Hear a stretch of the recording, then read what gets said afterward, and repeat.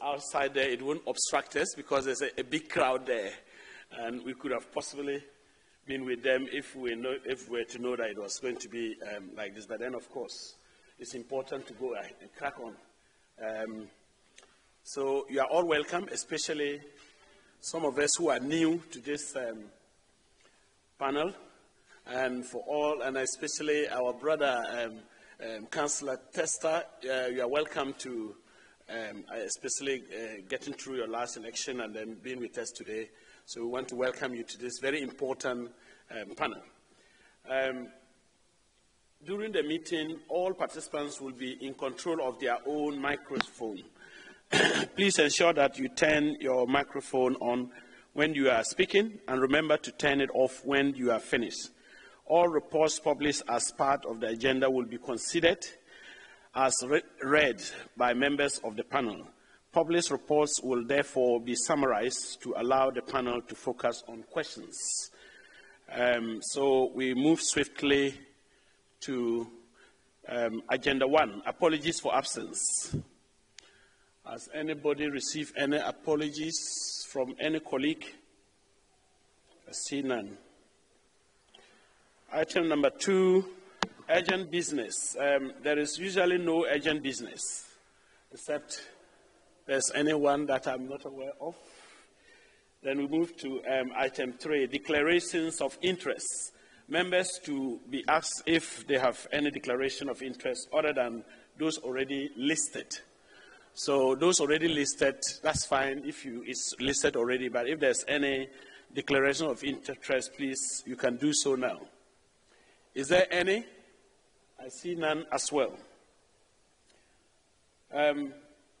Respected attendees, we have the Cabinet Member for Health, Adult Social Care and Borough of Sanctuary, Nick Davids, Adult Social Care Director, Steve White, Director of Public Health. You can see both of you here, so you are most welcome for that. Item number 5, Health and Adult Services, Medium-Term Financial Strategy, 2024-2025 update. Oh, number 4, sorry. Item number 4, Cabinet Member update. To receive a verbal update from the Cabinet Member, Health, Adult Social Care, and Borough of Sanctuary. So that is you, Councillor Mariam. Yeah. Thank you very much, Chair. And thanks for having me this evening, inviting me to Scrutiny. Today I was keen to provide you with an update of the work that I'm doing in my new role, an overview of some of the key issues that I thought would be of interest to highlight to the panel affecting health and social care, along with some recent developments. And I thought I would like to start by thanking my predecessor, Councillor Denise Scott-MacDonald, for all of her leadership on the portfolio. So many of the developments that I might speak to here, some of it would be the fruit of her earlier work, and we're working with officers, so keen to acknowledge and thank her for her contribution. So in my role in Health, Adult Social Care and Borough Sanctuary, we have a key priority under our Greenwich mission is under our people, mission 1, so people's health, supporting them in living their best lives. One of the key things I wanted to highlight here as well is the service is, and a big part of our aims is really guided by the health and wellbeing strategy. So this is a statutory document that we produce, and it runs for 5 years, and it's approved and monitored by the Greenwich Health and Wellbeing Board. I do think if members haven't already read it, it's something we can circulate, especially for those who are maybe new to the board. I would recommend, because I think it does give a really strong sense of the Council's work and how we're working towards that mission specifically, so I would recommend reading it. Some of the key elements that I wanted to highlight from that I think places some context, I guess, to that work, was how the strategy takes a life course approach. So it's very much working from birth, all stages of life until later years and death, broken down by start well, be well, feel well, stay well and age well. And I think, again, that's a really important approach that many kind of follow, because it allows us to really think about prevention and how important preventative work is, and how we can prevent ill health, which is a huge kind of focus of ours. So keeping in mind how we can intervene and how best to kind of maintain good health over the course of a lifetime. And that would be physical and mental health and well-being. So this approach really takes that into account. And again, it kind of under those banners, so for example, start well, children and young people get the best start in life. I definitely think that's something that you will all kind of be aware of our work in that space. And then all the way moving down to age well, health and care services, supporting people to live fulfilling and independent lives. So some of the context that we're working in, I think it kind of goes without saying, and I'm sure everyone here is clearly aware that the financial strain that council have been under for the past 14 years has had quite a significant impact on people's health, and it kind of continues to exacerbate inequalities in our society. For me, I think that's most clearly demonstrated by the fall in life expectancy in England. So dropping first in 2011 after a decade of steady improvement, but then again post-pandemic, and I think we've not really recovered to pre-pandemic levels. So that decline in life expectancy, particularly female life expectancy as well, is now lowest among our counterparts with the exception of the US. So it's something that's seriously alarming, I think, for all of us. And I think for me, it's clear that funding of and well-funding of the NHS and of government, I think, is key here. And so that's why health inequalities is something that's really important to us as a council, and I think for everyone here. It's a way that we can hopefully intervene how best we can and tackle some of the issues that we're seeing affecting our communities. So then I was just going to pick out a few of the key priority areas that we're focusing on, and this by no means covers all the work, but just highlights, because the team behind me are obviously doing lots of amazing work over lots of different areas, but just a few areas that I will be prioritising and focusing on as a cabinet member. So one, it's that health inequalities piece and development of our neighbourhood work. The other will be borough of sanctuary status. Another is our carer strategy. Another is our adult social care CQC inspection and preparation for that. Work around supported employment, work around extra care, and obviously the MTFS budget savings. And I'll just say a few little points about maybe those top priorities, and then I can leave it there. So as mentioned, that health inequalities piece, I think, is key. That kind of causal link between health funding and health, the kind of health of people in our local area, I think, is key. When we say health inequalities, we're talking about avoidable, unfair and systematic differences in health between different groups of people. And I think a huge amount of work is happening, particularly in public health, a lot of preventative work in that space. But I think what is worth mentioning is it can take generations to see the impact of that work.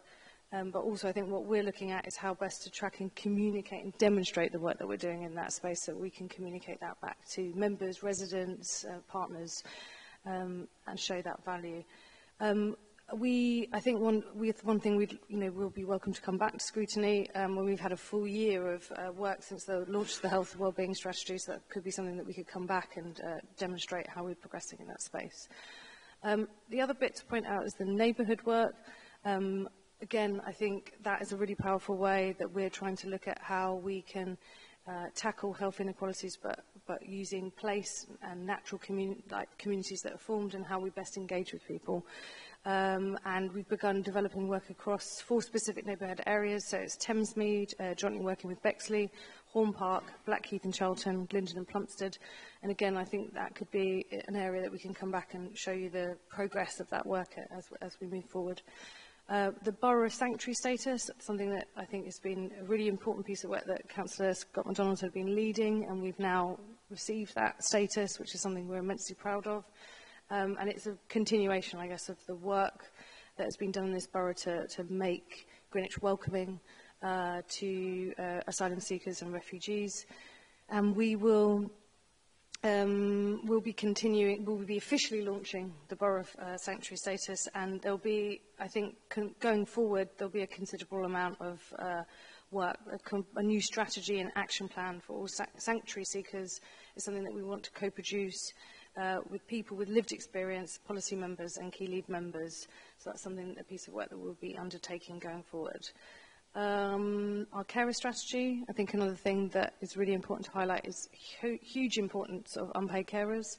So anyone who's providing care for friends, family, due to illness, disability, mental health or addiction, they play a huge role, a hugely important role across the country and in Greenwich. And I think one thing, I guess, just to highlight from my inclusive economy days, when we were looking at worklessness figures, one of the things that I thought was quite fascinating is that the way they report worklessness, it includes figures for students and carers, which I don't think necessarily is the right way to be recording it, because in my mind, carers are doing a very important job, and one that is hugely important to our local community.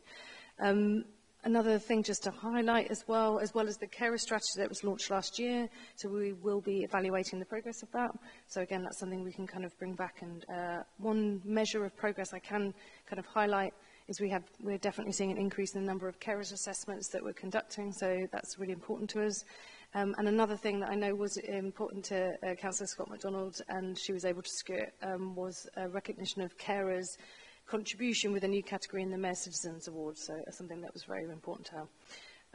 Next, we've got adult social care CQC inspection, so that's something that a new launch of inspection regimes that will be taking place for adult social care for council social care departments. So this is a return of assessments. There's been a gap in more than a decade where they haven't taken place. So the rollout has started. It is moving slowly, but we are kind of waiting to hear, to be told when that will be. So we will wait to hear from CQC. Key focuses for us are carer support, management of waiting lists and outcomes for residents. So again, that will be something that we would, we can come back to report back on progress as soon as we're notified. Supported employment, again, is an area that I think is hugely important. Opportunities for adults with learning disability in employment are very low, and they should be a lot higher.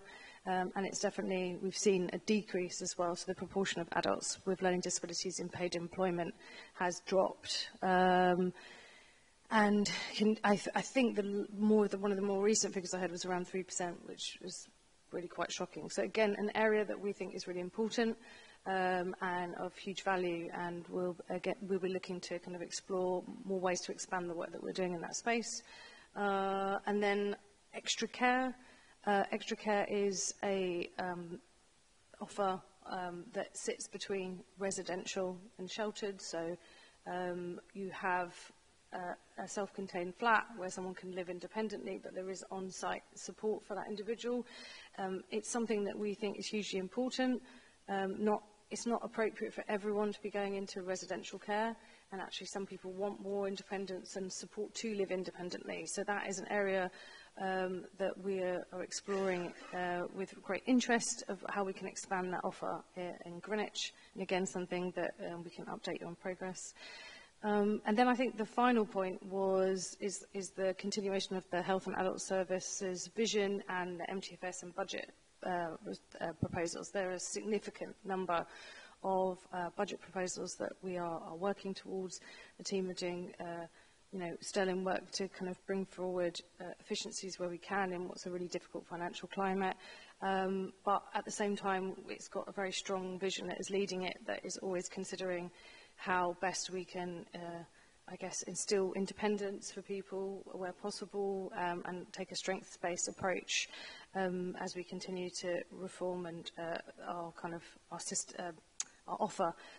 One part of that being, exploring how we can use assistive technology to support people, enable that kind of care setting. And I think I will probably stop there and give you a chance to ask questions. Thank you. Thank you, Cabinet Lead, for Health and Adult Services. It is great to hear what you've said, and I think before we ask any question at all, I will ask the two directors if you have something to add before we can open up for anybody to ask questions to the Cabinet Lead. Thank you. So very little to add to what Councillor Oliver has said. I think she's covered very comprehensively some of the priorities there. And there are things that we've been working on and will continue to work on. And I think our strategy has been to build on what's worked and try and build out from that and work through to improve residents' outcomes. I think I will cover off in the MTFS report some of the detail, and we can perhaps get into some of that detail about some of the programmes and change programmes that we're dealing with. So I won't cover those now. I'll save those for the report. But Steve may want to come in on his agenda. Sure, thank you, Chair. So just very briefly, again, as Nick says, I think Councillor Lolavar's covered the highlights of some of the most important things that are happening. I'm conscious that this panel has its work programme for the year ahead, and a number of the things that the Cabinet member just mentioned are not necessarily on the work programme. So if there are additional things that you would like us to send to you, perhaps for you to sort of to have a read, not necessarily as part of the formal meeting, then we're obviously more than happy to do that. As you mentioned, Councillor, the health and wellbeing strategy is one of those, but there's a number of other things where you might be interested from a sort of contextual point of view, particularly newer scrutiny panel members to be sent. So we're happy to do that. Thank you, Steve, for that. I will open up for any questions at all. So I start with Councillor Williams. Thank you, Chair, and thank you, Councillor Oliver and Steve and Nick. One of the themes you picked out on early on in your update was around prevention rather than that, and I'm a strong believer in healthcare versus sick care, which is, I think, a lot of the time where we're at, rather than healthcare. To help this panel, what sort of metrics are you using to track the kind of success of that? You know, are we, yeah, that's basically the question, what kind of metrics? And as part of that, are we tracking vaccine uptake as well? Thank you.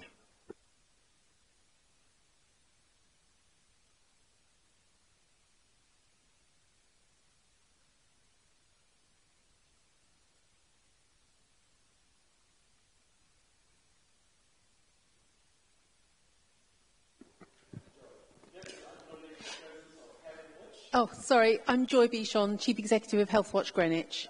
Hopefully you all receive our reports and papers. It was just a query on the supported employment for people with learning disabilities. And I was interested to know, I think you gave this sort of national statistic. What is it for the council? Because obviously the council will have the opportunity to be a role model, to lead the way in this. What's the proportion of supported employment for people with learning disabilities employed by the council? Obviously, I'm not expecting you to know that off the top of your head, but it would be good, you know, if you could... oh, you have the answer off the top of your head. Even better. Great. Thank you. Yes. I'll just say a little bit, and then I will hand over behind me to Nick and Steve, because I think they will definitely have more to add, particularly on the stat point that Joyce mentioned. So I think ultimately a lot of... within the health and wellbeing strategy, there is this clear sense of looking at that life course piece. It's very much looking at prevention, and as you say, vaccines being a big part of that, screening as well. I know, for example, if we're looking at some of the kind of the worst, I guess, you know, the kind of lung cancer, for example, as being like one of the highest in regards to deaths in Greenwich, and having specific targeted lung cancer testing facilities that was based, I think, down in you know, near Trafalgar Road in Greenwich. So having that kind of targeted approach, like knowing the certain groups of people that might be disproportionately impacted, and putting those interventions in place. And I think that's very much kind of like, there is a strong kind of approach in public health to that prevention piece, and it's more about us trying to have a better, I think, showcase of that work. So I know it's very much happening, and it's how can we kind of show those measures, I think, to you. And then on Joy's part, yes, and I think the council is a huge part of that. I agree entirely, and so is our anchor network, I think, as well. I have spoken to Nick, and I have been in conversations about how best we can collaborate, you know, with our in-house employment team, with GLAB, across the council with HR, it's something that I think we can make a huge difference, and as you say, be a leader. But I will let Nick give you the exact figure, because I think he does know it and I don't off the top of my head, but thanks. So if I come in on the supported employment point, so I think there's a couple of things that are important to say there. So we do support quite a lot of people with a learning disability into employment through offers like GLAB and other offers that we've got. Interestingly, for the stats that we accounted, the stats only measure those that are within our community learning disability team who are in employment. And so if someone moves into employment and moves out from the community learning disability team, they aren't counted in our stats. So I think that's important to understand, because we are supporting people into employment and support that moves them out from the settings that we've got in terms of formal care settings. And we're quite successful in doing that, and I can share some stats on that. What we have done, but that said, in terms of our proportion of people with a learning disability known to the CLDT in employment, we do compare, we are low and we're an outlier when compared to other boroughs. So we know that that's an area that we do need to improve upon, and we're around about that 3.5% in terms of the stat that Mariam shared.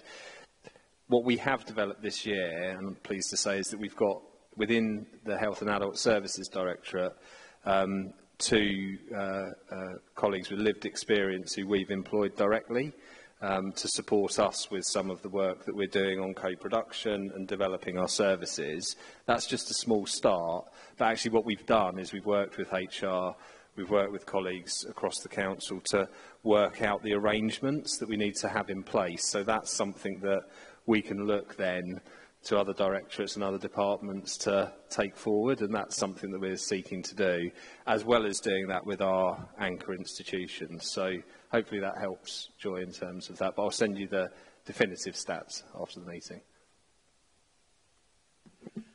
Thank you, Steve, Nick, for that, and also for that answer. I think I'll go straight to... Steve is yet going to... Okay. I'll just say a little bit more on the Councillor Williams' question about metrics and sort of monitoring impact. Councillor Oliver knows we do have a lot of data. We've been looking at having a kind of a system of tracking outcomes that relate to the priorities in the health and wellbeing strategy.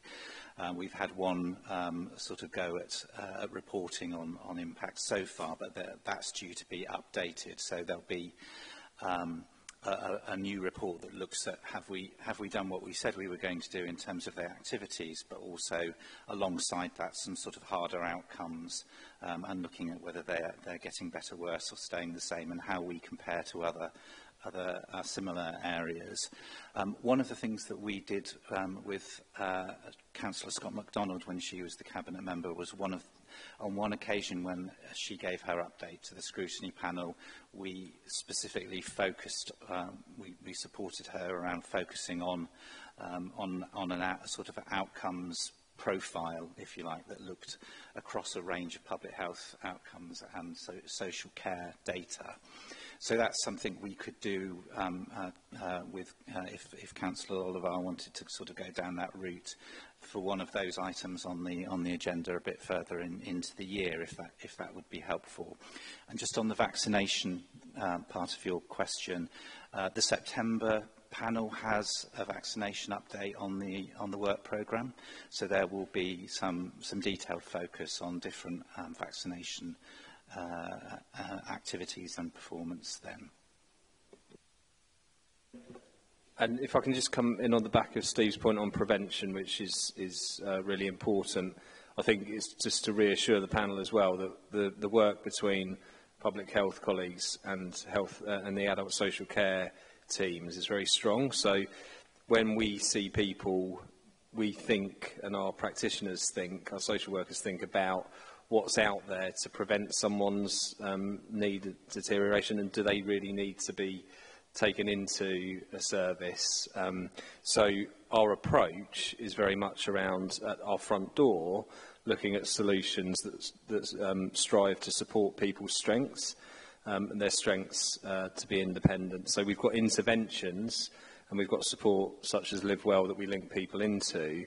But then even if people come into our social care services, we seek to restore independence as much as possible. So we've had a lot of investment and focus on our reablement service, so that if people do fall or go into hospital, that we offer that to as many people as need it, so that we can restore independence as much as possible for those residents. So that's all part of our approach. I just wanted to ensure that that link was made.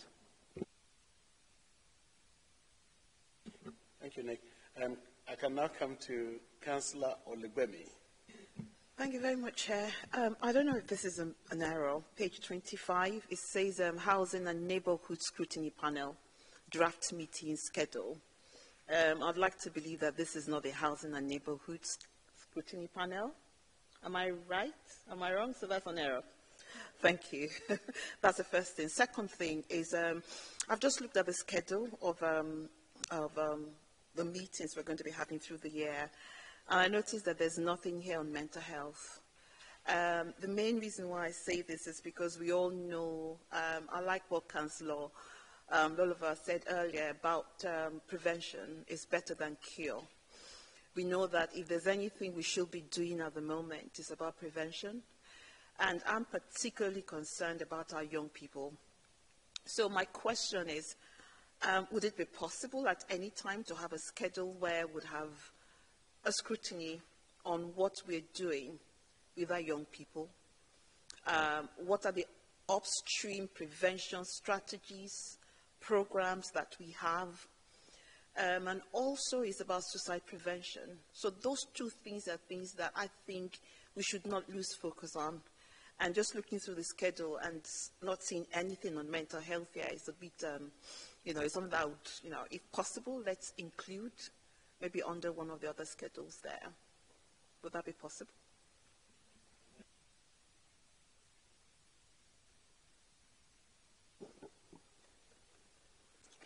Thank you, Chair. And I very much support what's being suggested about including mental health as much as possible. I'd like to ask something specific and something that's a bit broader, but firstly, thank you for a really helpful update from the Cabinet Leader, and contributions from officers is really very much appreciated. So the specific thing is, so the government's been elected on a promise to do something about the excess, about the higher maternal mortality experienced by women from Black and Asian communities. And I was wondering if you have been asked to do any work on that as yet, or is it, it might be early days. I think they're still appointing ministers at this point. So I might be jumping the gun here, but have ICBs been asked to do work on this, and if so, what is that? I don't know if that can form part of our scrutiny or not. And then on the general point is, I believe we still have an issue of how health systems, including council and the health service, report spending.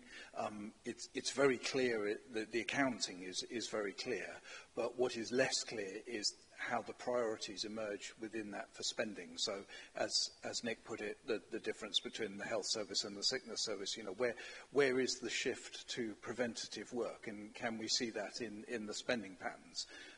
So I think a few years ago the government required an accounting measure to demonstrate the amount spent on mental health. Is something similar planned for preventative versus reactive?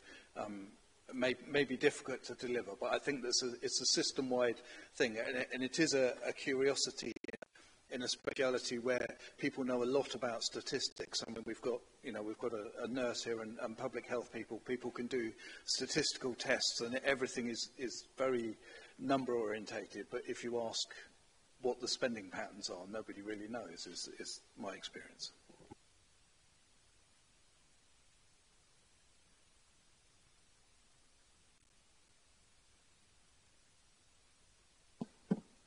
I will start and then I will pass back as well to officers in case. So I guess the first point would be on the focus on mental health. Ultimately, I guess that's a decision for the chair and for the panel to take, but I would very much be willing to support something like that. I'd also potentially suggest we could look at doing a joint scrutiny review with children's, because I guess the only slight, technicality would be that I would be, this portfolio is from an adult's perspective, but I do think the point that you make is very important. There is genuine concern about young people and young people's mental health, and obviously we have made moves with mental health hubs. That is something that we're committed to, but I do think it would be a really interesting piece of work. So if the scrutiny panel would be minded, then we would definitely be keen to support any work in that area. And I think the other points. Again, I think both of you are raising two issues that I feel very strongly about, and agree with you on the maternal mortality.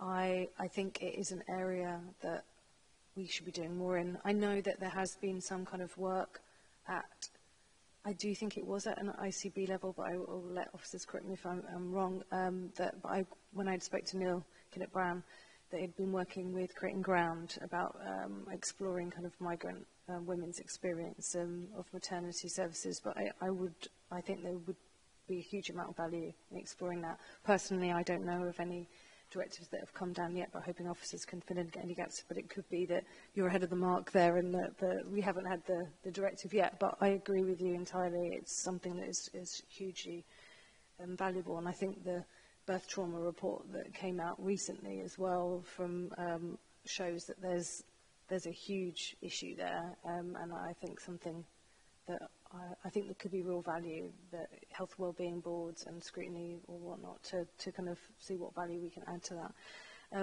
With the spending point, again, really good point. And again, I will let officers kind of feed in more on that, but at least from a member perspective, I agree it's hard I find sometimes to demonstrate the value of preventative work.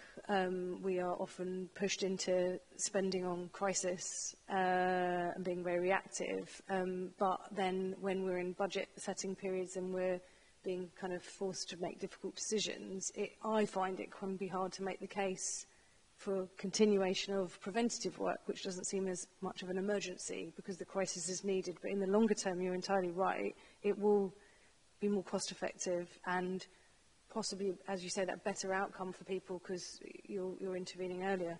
And I do believe that anti-poverty strategy is in some regards trying to tackle that kind of, which Councillor Smith is now leading on, trying to make that case for prevention, but that's still in progress. So yes, I think one to watch, and again, officers might have more that we can kind of add to, because I think that could be something really interesting, actually, that we could try and take into account when I've been talking about reporting back on health inequalities and that preventative work.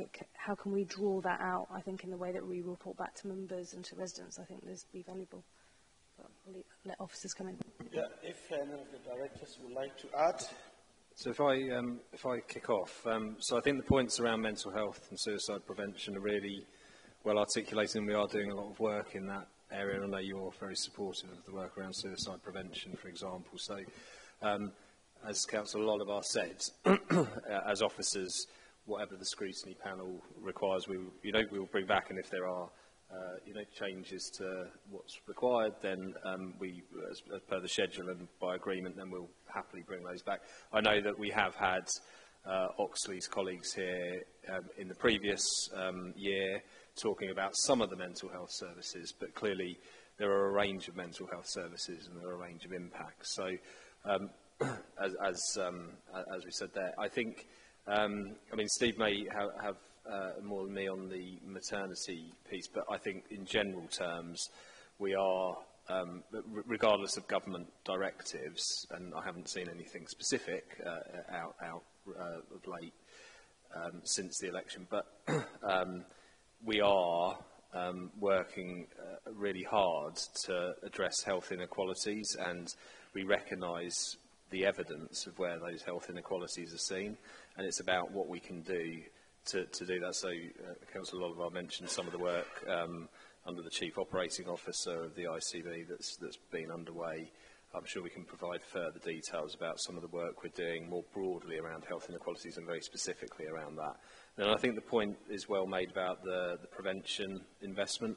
I guess we probably can't provide an overall picture, but there are examples, I think, of where we can show in health and adult services and community services some shift of resources or some additional investment of resources into some preventative activities. So our Home First programme, which we talked about at the last panel of the last cycle of panels, has had some additional investment in that as part of that to seek to prevent people from moving into a hospital or acute setting when they don't need to, and therefore there has been additional investment in the system there.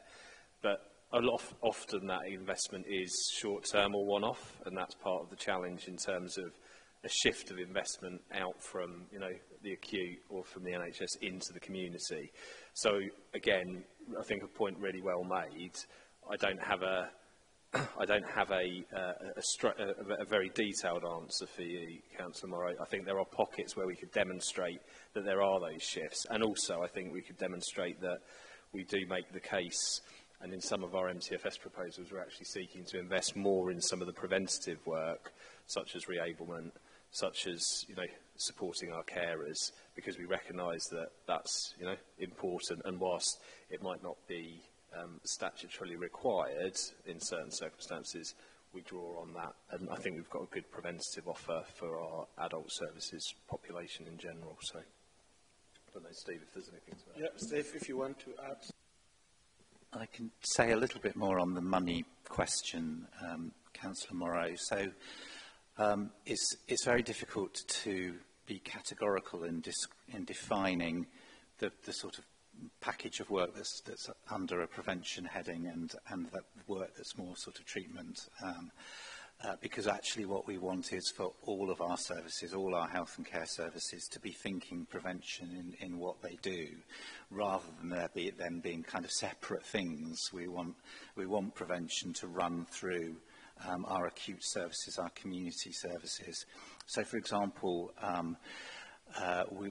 the Make Every Opportunity Count programme we have is trying to train all frontline staff into thinking about some of the key causes of avoidable poor health outcomes and what they can do to link people in, for example, to stop smoking services.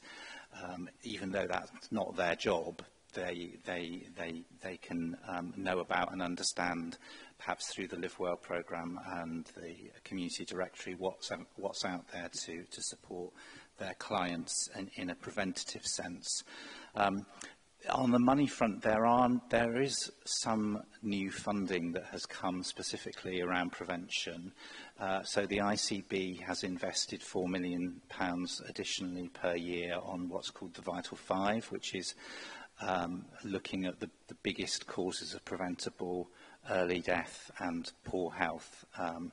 And those things are mental health, weight, smoking, alcohol, and hypertension, so high blood pressure. So I'm part of the sort of group that's looking at how that money is deployed across. This is South East London wide, not just Greenwich. And I actually lead the smoking work stream, and we're looking at developing a whole range of new initiatives using some of that money, including having stop smoking treatment services within the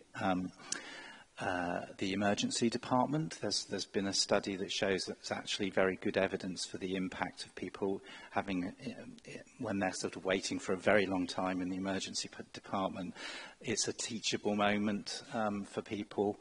And there's good evidence that being given a starter kit, a vape starter kit, for example, and advice, people do go on to quit.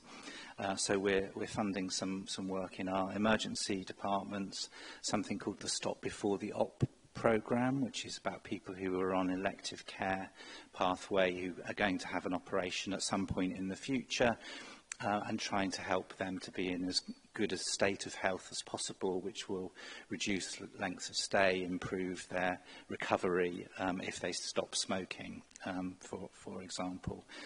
So there's the money that the ICB's invested. There are some monies that government have sent down to the NHS through the long-term plan funding, again, about setting up initiatives to support healthy weight, smoking and alcohol in NHS settings, and those have flowed into all of our main trusts over the last couple of years.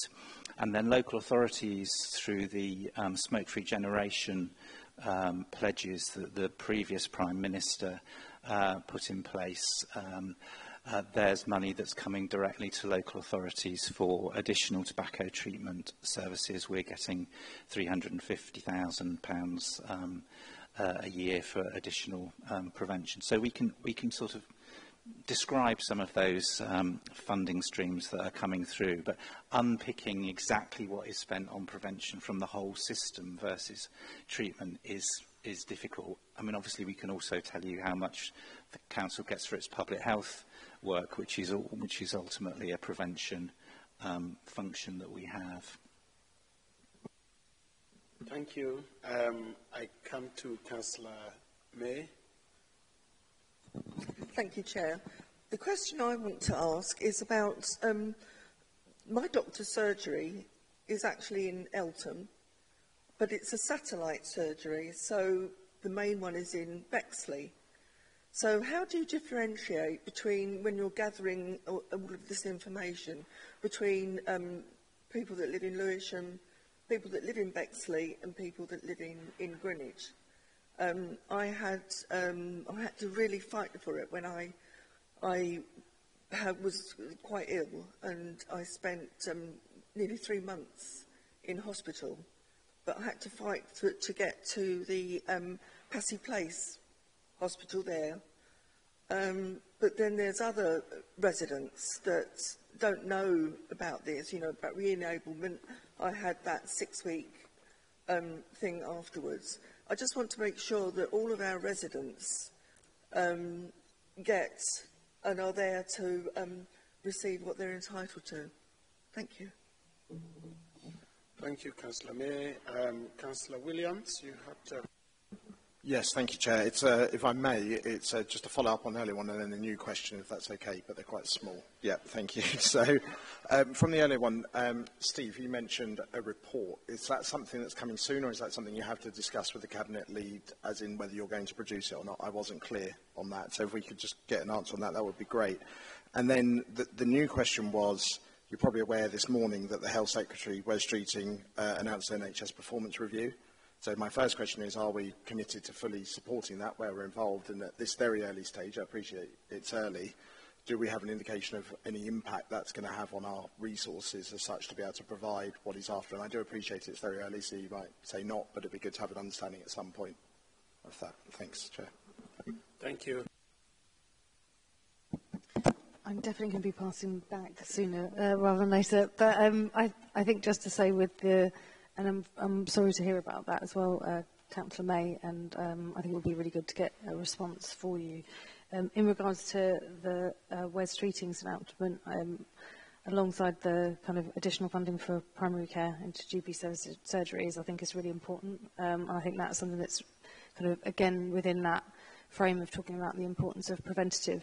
I think that that's going to be really key, because we know that there is an issue in our GP access at the moment. But I will now pass back to Nick or Steve, I'm not sure. Shall I go first? So your question about the report, I think you're probably thinking about the health and wellbeing sort of strategy, the monitoring report. So we will definitely be doing that. obviously, I can discuss with Councillor Oliver about how she wants to sort of make that available, but it can be shared. It goes to a public meeting of the Healthier Greenwich Partnership. It's not a secret thing, so one way or another you can have it when it's produced. It'll be probably early autumn time. And then your question about the performance review, I mean, we work hand in glove with our NHS colleagues. Anything that's going to be a sort of significant piece of work to review how things are currently done is bound to involve us one way or another. So I think the answer is probably yes to that. But it is very early days.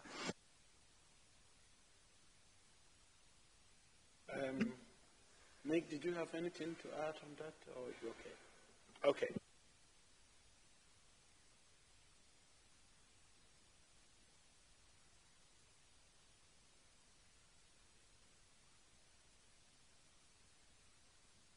Just a follow-up about the point about maternity services. I sit on the Maternity and Neonatal Voices Partnership at the Lewisham, at QE actually, and I can tell you there's been a huge amount of work that's gone on nationally, but also across the ICB to address some of those concerns.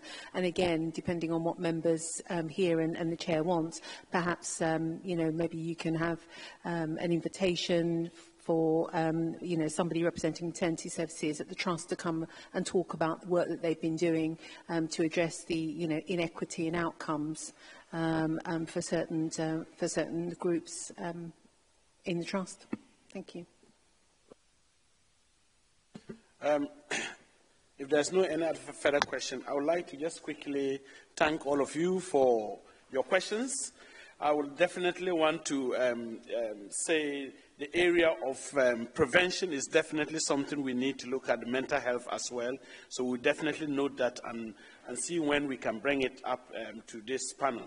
But to just ask two questions before we finish this session is about prevention. I know that that is the way in which we can save money. It has always been my belief that, if prevention, public health, really does their work, then the NHS will be saving millions of pound sterling.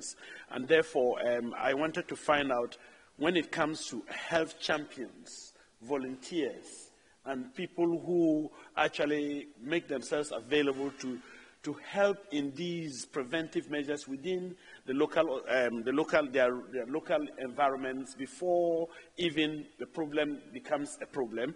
How are we linking up with them? Because we know that because of cats, for instance, a lot of them, they just disappeared because they were supporting and they were not getting funding, and for that matter, they're not like before. But I know health champions are doing fabulously well, and that of volunteers as well. So how are we linking up to make sure that they are able to do what they can do to be able to prevent? That's the first one. And the second question is also on mental health.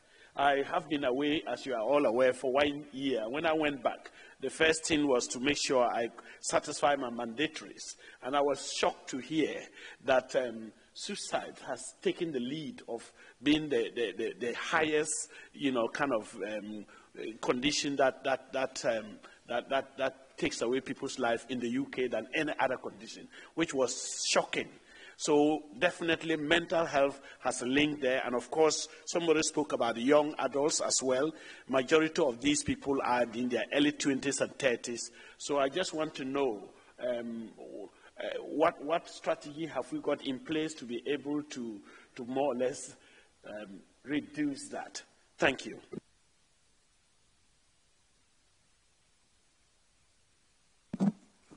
Thank you. And I will just say a bit and then again pass back to officers. I think on the health champions part, I know it was a hugely valuable network that, particularly during the pandemic and after, has been really, has worked really well.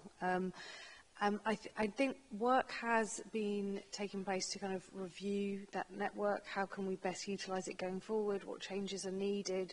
And I know kind of one area, for example, that was being looked at was kind of preventative piece. How can we pass that information down? You know, that there are some people, you know, when Steve was talking about that learning opportunity that presents itself in an emergency, you know, people waiting in the emergency room, it's also about creating those opportunities across networks. Some people might be more likely to listen to someone within their community or a health champion about stopping smoking than they might be through traditional means. So I think that is kind of exactly as you say, how can we utilise that network? And I do think that's kind of at the early stages of that review, but perhaps officers can feed in a bit more on that. And I do think mental health is a huge concern. I think also the kind of big news pieces that have been focusing particularly on worklessness as well. What we have in there is also mental health issues. You've seen that the DWP has also been kind of, I think, taken to court in the kind of the damage that has been caused to some individuals as well. So I think we have to rethink the whole system. How are we best supporting people to get better in the many different crises that they might come across? And I think there is, again, work being done to review kind of adult mental health. So that would come under, within that life cycle kind of piece, under that feeling well. There is work on a mental health vision that we're putting together. So I think that's been work that's been going over for the last few months. And the team have been working with local residents, carers, partners and providers to understand more about that mental health support in Greenwich. So it's very much about speaking to people about their lived experience. So we're now at the stage of recommending potential ways to take the vision forward, and how we can develop that. So it is early stages, but again, I feel like it, you know, the huge, I think, desire to kind of, I think, discuss that work in more detail, and potentially something we could bring back or brief over email. But, you know, it's very much an area that that we're working with, and, you know, a great, you know, a huge importance. As you said, there's a lot of people are struggling. And I will pass back to officers. Thank you. I'd like to say a couple of things. So I know, Councillor Olugbemi, you were involved in the development of the suicide prevention strategy. So we do have a strategy in the borough that came through last year. And perhaps if Chair, you and your colleagues decide you want to have a focus on mental health at some point during this municipal year, we can include what's happening around the implementation of that suicide prevention strategy as part of that. On the health champions, they're absolutely still operating. I know a number of councillors have been personally involved in the health champions programme. As the cabinet member has said, we're looking at how we can keep that going and maybe strengthen and improve it. So it's still part of the preventative sort of architecture infrastructure in the borough. Just a mention of some funding that is coming through NHS Charitable Trust funds in Greenwich.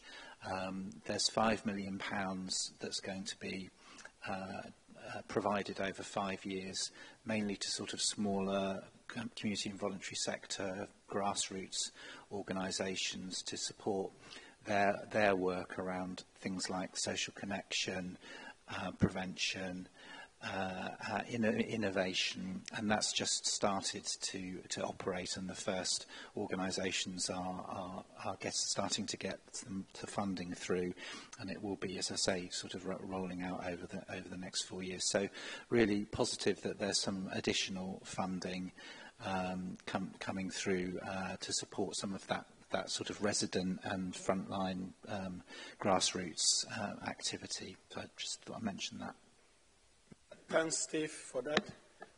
Nick, did you have anything to add? I need to say that there's an awful lot of work going on in the mental health space that Mariam has alluded to there. So development of a vision, but also work around a mental health alliance to make sure that our services that we do commission are commissioned in a way that's appropriate for residents when they do need to step down and out from some acute mental health settings, because some of the biggest areas of work we're involved in is trying to support people back into employment, into independent accommodation, having had a mental health crisis or a mental health episode. So really important. I suppose when we talk about mental health, it covers such a gamut of things and has so many links into other things such as suicide that I guess what would be helpful is for the panel to guide us on areas where you've got particular interest and focus, because we can then work with our colleagues across the voluntary sector, across Oxley's and others, where we do work strongly in partnership with all of those organisations and with organisations like Healthwatch and Joy to, hear the voice of the residents. If there's a particular area of focus, be it suicide prevention or others that the panel are keen to see, then we can definitely put together the colleagues that we can bring here to talk to those items. So, and obviously the opportunities are there as well through the updates that come to the Health and Wellbeing Board and also the Healthier Greenwich Partnership, which are all publicly held meetings. So I think, as Steve referenced before, perhaps for colleagues who haven't been as involved in the adult social care space or the health and adult social care space as they have before, those are, I think, really good sources of information, and we're happy to share those. Thanks, Nick, for that as well. You've got a question, yes, Councillor Olebeli. Thank you, Chair. Not exactly a question, but just a slight focus on something I'm hoping we'll be able to look into. It's the disproportionate number of Black Asian, particularly Black, young male in the receiving, coming very late to the mental health services. That is an area that I think we really do need to have a focus on, and also linking it with criminal justice system. There is just that vicious cycle around the fact that we have Black young males with undiagnosed and diagnosed mental health issues coming in very late to the mental health services. So if we could, maybe one of the meetings, if we could look at that, that would be really, really important. So look at what are the driving forces, where are they in the borough, looking at how the criminal justice system, we actually do have a prison here in Greenwich, and that's Belmarsh, and they have HMP ISIS there for young people, and I know that there are a lot of Black young males there with undiagnosed mental health issues. It will be good for us to have a spotlight and look at that at one stage. Thank you. Yes, Joy. Thanks for that, Councillor Olebemi. Just following on from Nick's point, again, if Chair and members would like to hear more about what residents' experiences are of health and social care services, because obviously I recognise that papers that come here are often quite strategic, and they have to be, but I'm very happy to bring Healthwatch reports to this group, because our reports are essentially all about local people, residents' experiences, lived experiences of using services, and what's working for them, and perhaps what's not working so well. So again, that offer's open if you want me to bring the Healthwatch reports here. Thank you. Thank you, Joy, for that.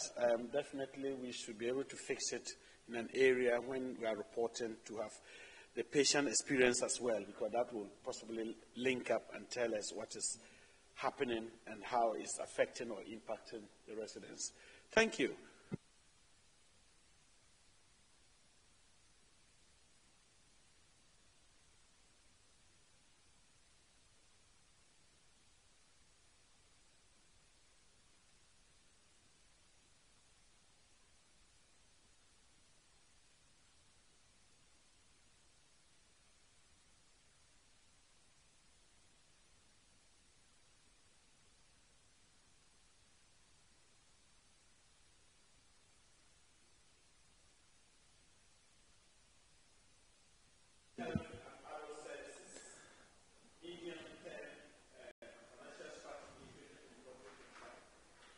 Thank you, Chair. members will have received the report, I'll just touch on a few highlights, and then I'm very happy to answer any questions. I suppose important context, which Councillor Oliver has already alluded to in her update, relates to the background, so in section 4. So clearly we've got a corporate plan and our Greenwich, and we've also got a health and social care vision, which we developed and Cabinet approved, and that runs between 2021 and 2024. So we'll be refreshing that this year.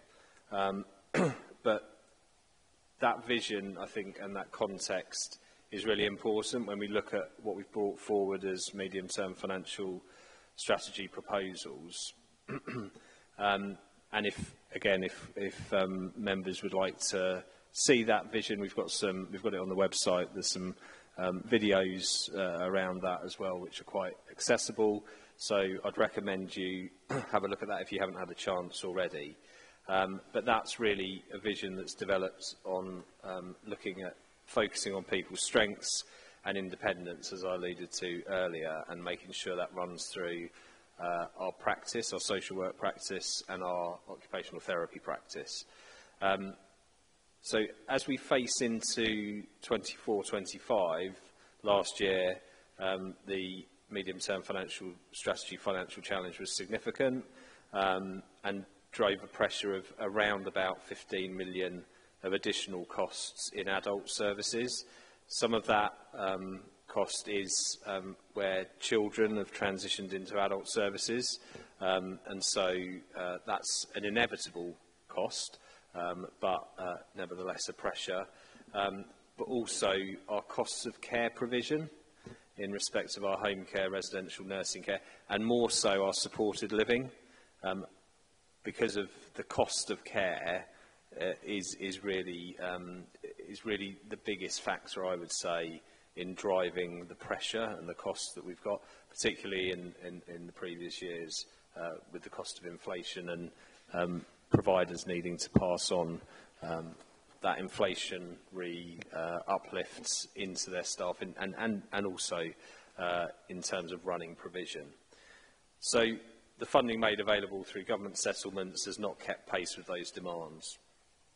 But what we've focused our initiatives on in terms of looking at the programme for 24-25, which was agreed by Cabinet and Council at the start of the year, is that we've tried to focus on building on some of the programmes we've developed already and working to stretch those, and also to try and embrace innovation and strength-based practice, and really importantly to co-produce that work with residents, with the community, and to hear the voice of residents as we do that.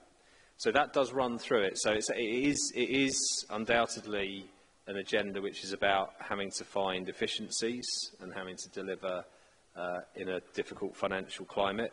But what we've tried to do is develop some programmes that look to the future as well and address some of the points we've talked about earlier about prevention, early intervention, and making sure we've got sustainable things in place for the future. So what I've outlined in the report is the areas of work. So I'll just briefly touch on the trusted assessments for our carers, our unpaid carers. So Councillor Oliver mentioned the importance of our carers strategy. This is really important because we've been trying to reach more carers. We know that doing that is not necessarily something that, as council officers, we're best placed to do. Sometimes carers don't want to identify themselves to us or don't identify themselves as carers. So working with the voluntary sector, working with the Carers Centre and others, and looking at a trusted assessment model whereby the assessments are done out with the council and we support with some investment is part of us boosting our numbers and our access for our carers, but also supporting more outreach and more diversity of reach into our communities as well. So that's the first area.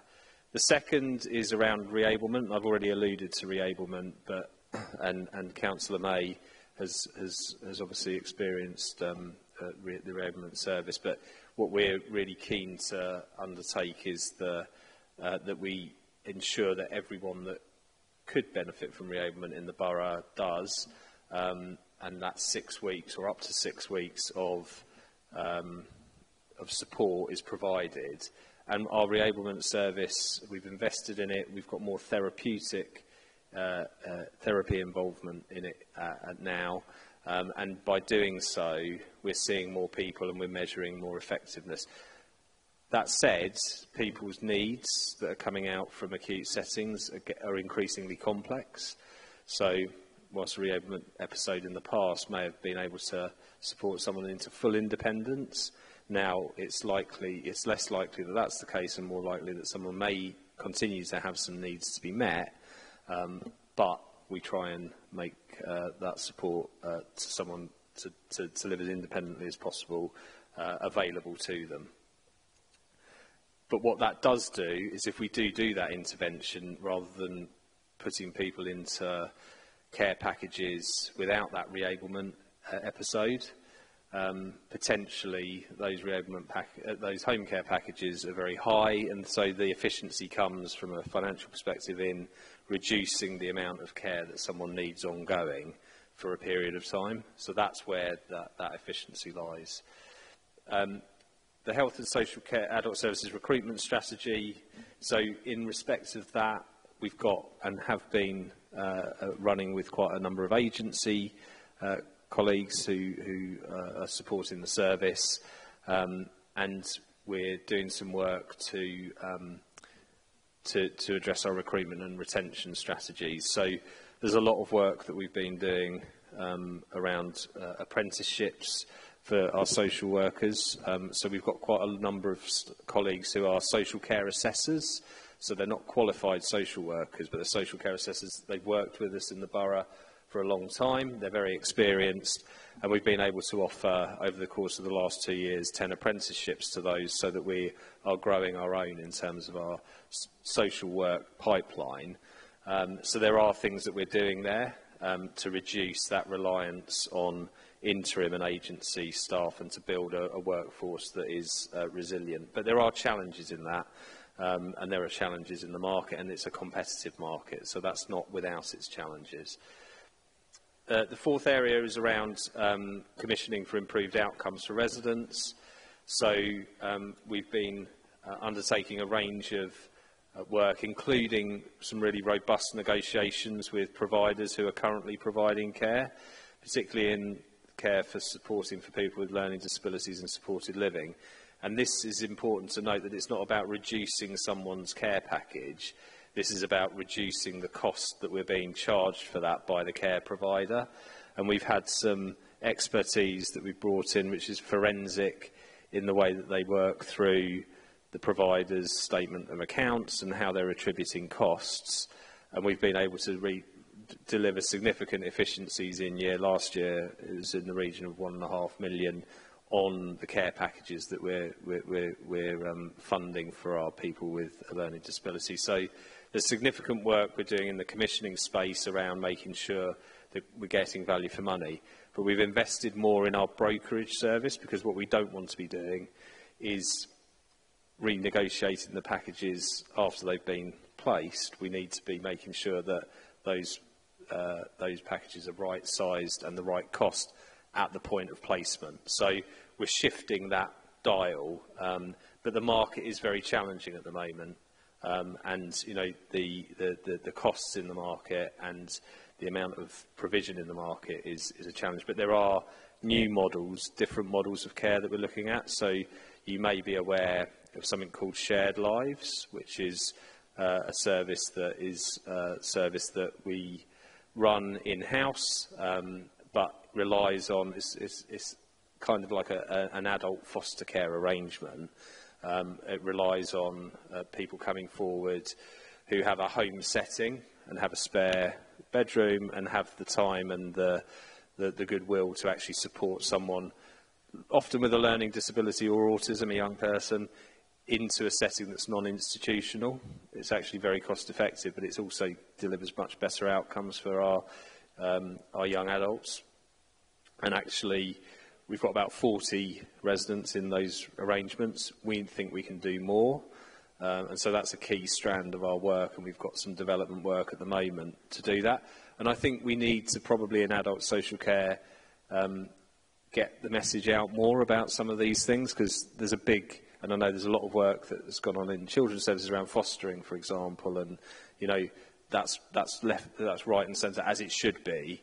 But I don't think we necessarily do as good a job as our children's colleagues sometimes at promoting some of what we do in adult services and expanding it. So that's a big focus for us.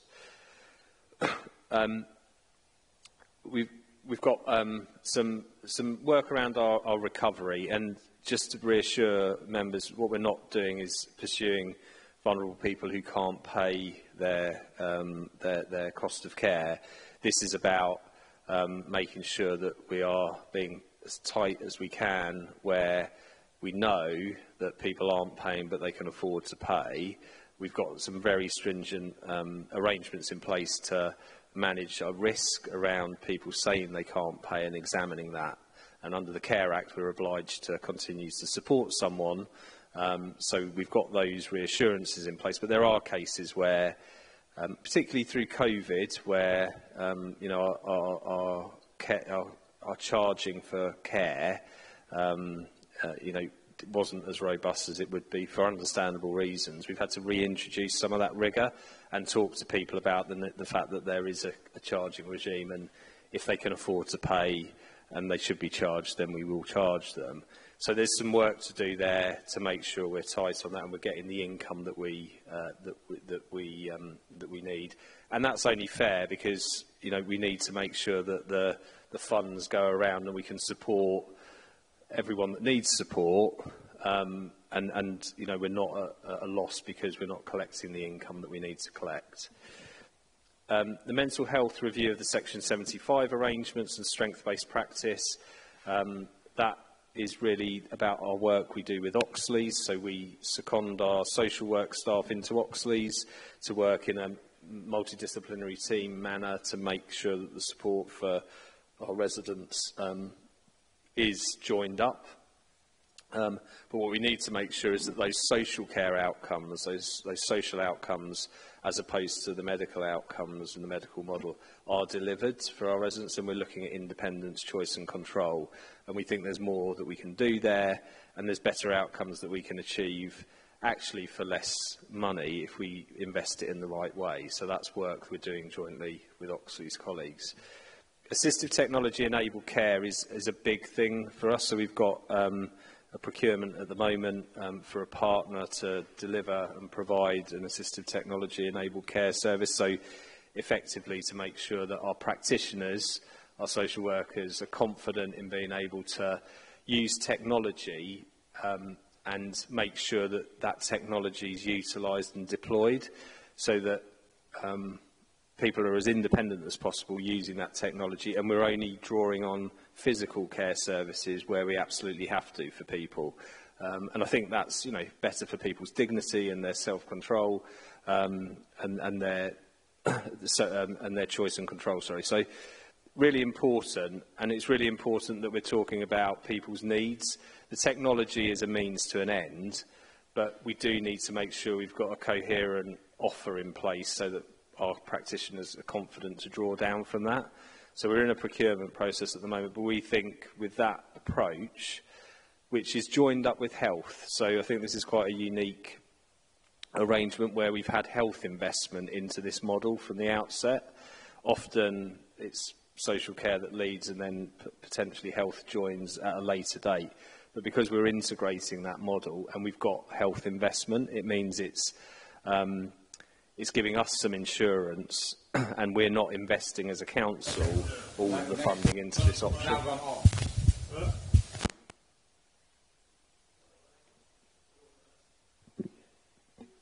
It wasn't me.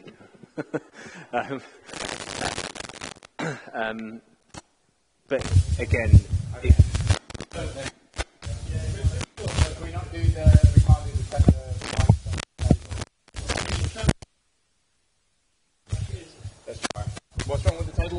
Candidate.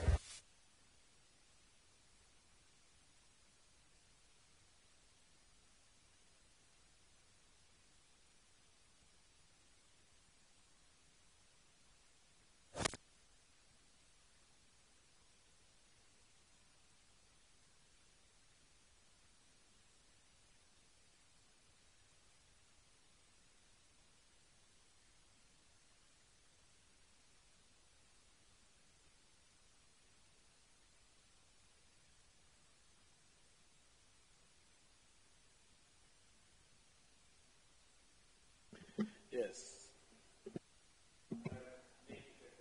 Okay.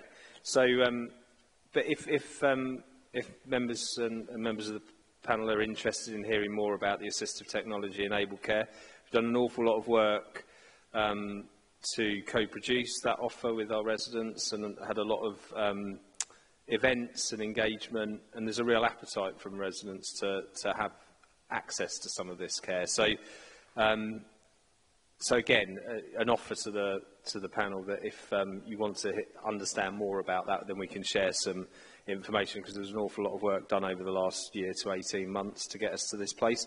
And what I would also say is there's a very strong partnership across Directorate, which has been working with our digital colleagues, which I think is really important to note in terms of how we're operating as a one council, I suppose, and looking at some of these issues across the piece.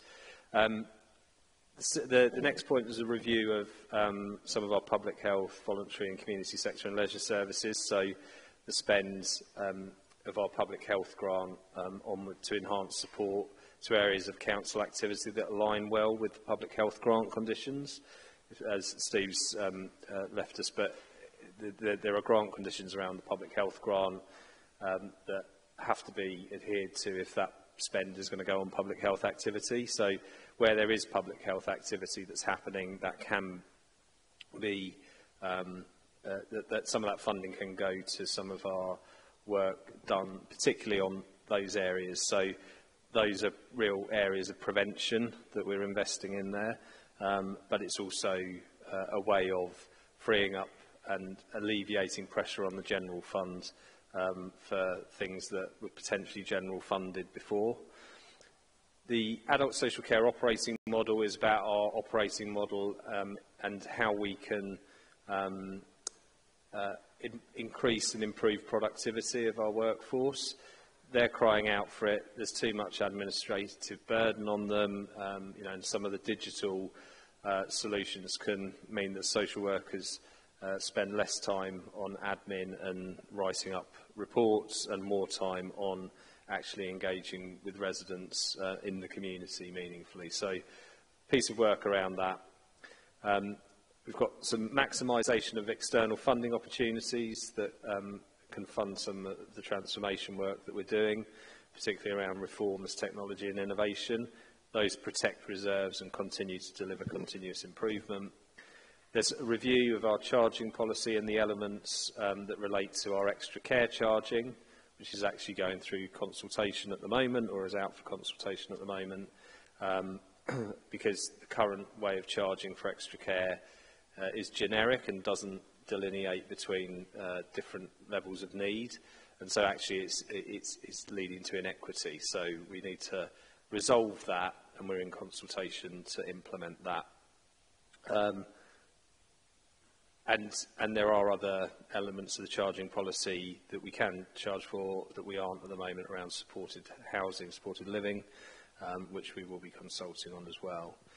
The review of the inflationary uplifts, this is an area where this year we've said to the provider market, particularly the learning disability provider market, that we cannot offer an uplift if we're spot contracting with them, because they're not guaranteeing workers a London living wage, and equally we've paid them over the last couple of years some significant inflationary uplifts. So what we're saying is we'll maintain the current level of fee, subject to the fact if we think it's something that's unreasonable, we'll negotiate that down, but we'll pay the current level of fee and maintain that, because we've seen significant increases in fees over the last couple of years. We'll be reviewing our transport day services for older people to see whether or not that's the best model for residents. We think there's probably a better, less generic model that we can offer for those residents. And then the last relates to public health reserves, where there's been some one-off funding from public health that we can deploy under the grant conditions to support our bottom line. It is one-off funding and it is temporary funding, but it's one-off funding that we can utilise in year. So those are the areas. What I recognise is that what we haven't got here is our progress to date. We have made progress in a lot of those areas. And in a number of the areas, we are confident that we'll have full delivery of the saving and the efficiency in year. There are other areas where, through a combination of the time it takes to deliver that change, or that consultation for extra care, for example, where we don't think we're necessarily going to deliver the full value in year, but we will in the next year, we will achieve a full year effect. And there are some that are at risk for different reasons, and we may not deliver against. And clearly, if we don't, those will add pressure to the council's financial position in this year and into next.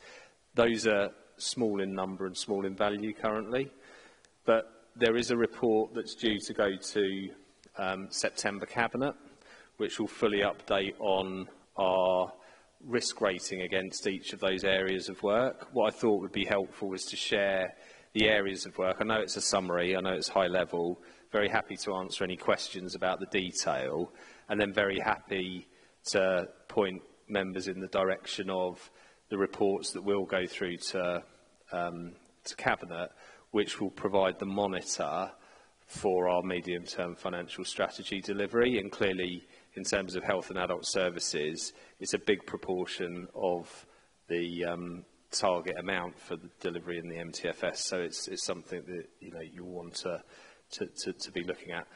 But as I say, the context, very difficult financial context, stretching in terms of these targets, necessary to make sure that we continue to deliver our statutory responsibilities. But they are a blend of things that are seeking to innovate in the ways of delivering things like assistive technology and looking to the future, but also looking to make sure that we're doing the basics right when it comes to things like bad debt recovery. So I think I'll leave it there, and very happy to answer any questions. Thank you, Nick, for that detailed information. I think it's open to members now for questions. So feel free to be the first to go ahead. Yes. Councillor Williams. I'll bite, thank you, Chair, after that. Just on item 4, Nick, you kind of actually thought you were going to touch on what I was going to ask with the shared lives piece, but more, have we previously looked at a full-blown in-sourcing model for providers, rather than keep going out? If you're saying we're not getting great value for the money at the moment, we're trying to maximise that. Was in-sourcing evaluated alongside that? And on the shared lives piece, would some of the people partaking in that programme have been eligible to be foster carers and therefore remove their ability to be foster carers instead? So is it a trade-off between the two programmes? Thanks.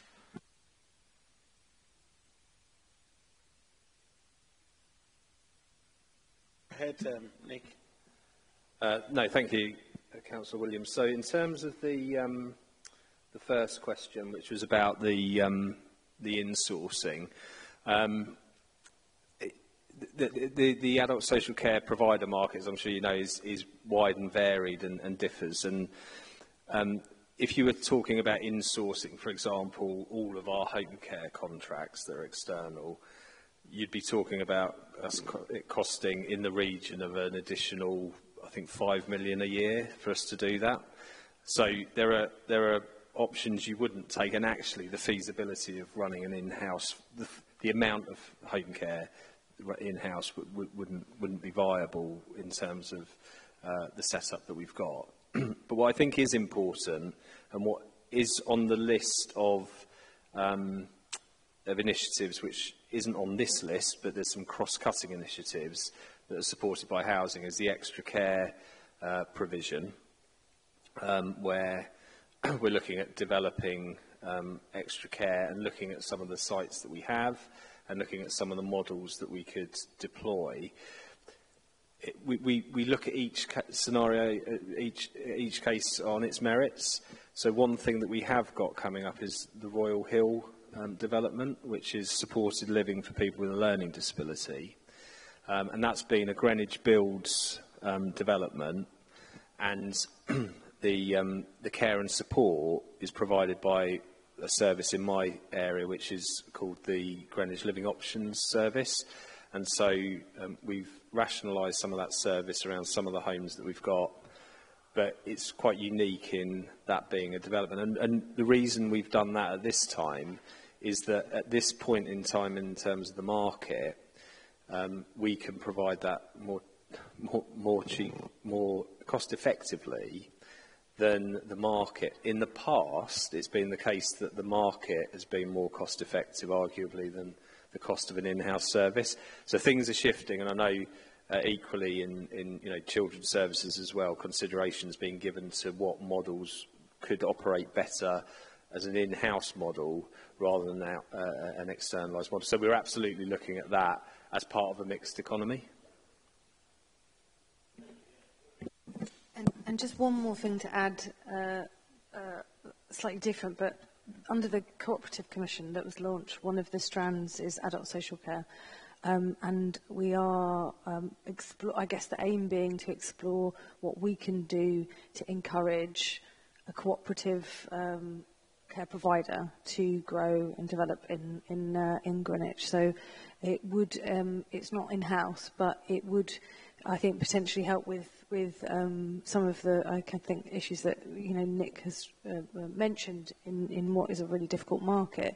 To have somebody who is, what we want is more to encourage an environment for more care providers to be paying their staff well and to be providing really good quality care at a reasonable, price, and care that is caring as well, and that's something we want to encourage. I think particularly that workforce piece and that London living wage piece is something that's really important to us. So that Co-op Commission, early stages, but I hope that it encourages that as well. Yeah, thank you. Go ahead. I was just going back on the shared lives piece, sorry, Joy. And just to finish on the point about the in-house in sourcing, I mean, I think it's important to note as well that we've got an in-house reablement service that gives us quite a lot of control over that offer. Quite a lot of other councils have outsourced that, and I think, you know, by keeping it close, it means that so I think it's about strategically what you have in-house that is most important, and I think reablement is, and equally, potentially going forward, some of the most complex care needs being met with something like the GLOW service, which has been modernised, is part of that strategy that we've got. On the shared lives point, just to clarify, so your point was around, are we in danger of, was it that are we in danger of, yeah. I would say no, because I think that what we haven't done is, what we haven't done is we haven't sought to, you know, compete in that space, and they are very distinct. They are very distinct requirements. What I do think there is an opportunity to do, though, is that when people come through, if they come through to foster care, to seek to foster care, and, you know, for whatever reason they don't meet a suitability criteria, it might be that actually they are suitable for shared lives, and vice versa. So I think we could probably do more in that space. Yeah. Joy, you wanted to ask a question. Go ahead. Yeah, I was just interested to see point 5 on bad debt recovery, and it's really just a comment, Nick, to understand how much of an issue is this bad debt? I mean, is the proportion of bad debt in Greenwich worse than anywhere else in South East London for these services? And that was the first point. The second point was that I seem to remember a couple of years ago, the trust, the Lewisham Greenwich Trust, ended up with some terrible publicity because they commissioned out collecting bad debts to a third-party agency, which is, I think, fairly standard. And the agency used some really sort of heavy-handed tactics, and there was some dreadful publicity. Now, of course, if people can afford to pay, they absolutely should pay. But given that these are residents, if they've received care, they may be frail, they may have significant disabilities, they may be very elderly, and that's not an excuse not to pay, but it's just about, you know, some assurance that that's going to be handled quite carefully and quite sensitively, because, again, you know, we don't want Greenwich to be in the papers saying, you know, they've harassed and hounded, you know, really frail, elderly or people with significant disabilities. Thanks, thanks, John. I mean, it's difficult to benchmark levels of unpaid contributions across other local authorities in an accurate way. I do think we do a good job here, and our department does a good job here on collecting income. But nevertheless, we've got significant amounts of unclaimed, unpaid income that's written off on an annual basis. But in terms of reassurance, as I alluded to earlier, we are only looking at scenarios where people are able to pay. There's a very stringent check and balance before any action's taken, and in the circumstance that action's taken, there are many opportunities for people to engage and get welfare benefit support and various support before they're in a scenario where that debt's pursued in a formal way. I think that we probably in Greenwich to date haven't had the rigour to follow up where we might have should have followed up, and that's what we're doing here. It's not pursuing, you know, people who can't pay. And it's very much a case of looking at someone's situation, needs, and assessing it on an individual basis. So it's not a blanket approach. Thank you. Any other further question? I see none. I think about the situation about the bad debt on the same point as well. But first of all, to say thank you for all these strong kind of objectives that we've put in place. I believe that if we're able to to implement this, definitely we should be saving and be meeting the needs of our residents. The area that is of concern is usually people with no recourse. So with all this, with people with no recourse, where do they stand? And then I also wanted to just find out, I know that it was a law they brought recently from the past government that if you were a citizen of United Kingdom and you travel abroad for some number of years, you lose your right to get, to get the public services, including when you need a housing or public or care package to be put in place, or any of these services. And it has been so serious that I have witnessed one where a lady who worked in this country for over 40 years in the NHS went to Spain and lived there for 2 years, and by virtue of the fact that the one didn't pay council tax on whatnot, because the one had got accommodation over there and was not linked here, she was asked to pay for all her expenses in the NHS, which included a serious situation where she had to pay for amputation of a leg and other major health events. And I just want to know whether, so one is about those who are for no recourse, and secondly, is that law still there, and what is your experience with it within our borough year? Thank you. Thank you. So when it comes to nil recourse to public funds, and obviously Mariam, Councillor Oliver as the lead member, has responsibility for the Borough of Sanctuary and the nil recourse team and resettlement, and I think there's a real alignment across this. But I think what's important to note is the nil recourse team is a separate budget line. So it's not part of the Health and Adult Services budget. So we're not proposing any changes or efficiencies against that line. I think what's important to note, though, is that central government don't fund councils for the work or the costs of the nil recourse offers that we offer. So we spend as a council £3 million a year to support people who have nil recourse. Obviously, as they're going through the process of seeking to get their settled status or their determination, and so that's something that we do provide. But it's important to note that that's not funded. So that's an immediate budget pressure, not on the adult services budget. It's a separate line, but it's a budget pressure on the council. But to reassure you, Chair, that we're not putting any efficiencies against that or efficiency targets against that, and that that function continues to operate. And our main focus, and it's a really effective function, is to make sure that it supports people to get supports people with advice and guidance and support whilst they're waiting to get their status confirmed. So that's the first thing to say. I have to confess on the second point, it's not something that I've directly heard of or experienced. I'd need to probably speak to NHS colleagues and feedback to you, but very happy to do that outside of the meeting as an action.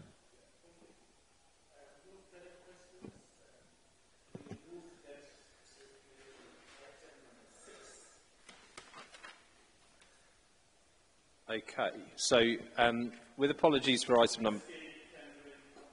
Yeah, so with apologies on item number 6, because I think we've... there was a set of slides that was circulated earlier, but I'd asked that they were stepped down and withdrawn because we need to update them. And we need to, so I think colleagues have taken them down from the website now. In terms of the MSK piece, I know it's been a particular focus, and apologies because colleagues from the ICB aren't available to talk to this, so you have me. But what I can reassure you about is that in terms of MSK. I know it's been a concern in terms of the service offer, and so this update, which I will circulate once it's been amended, I'll circulate in the next day or two, just needs some refinements to the slides.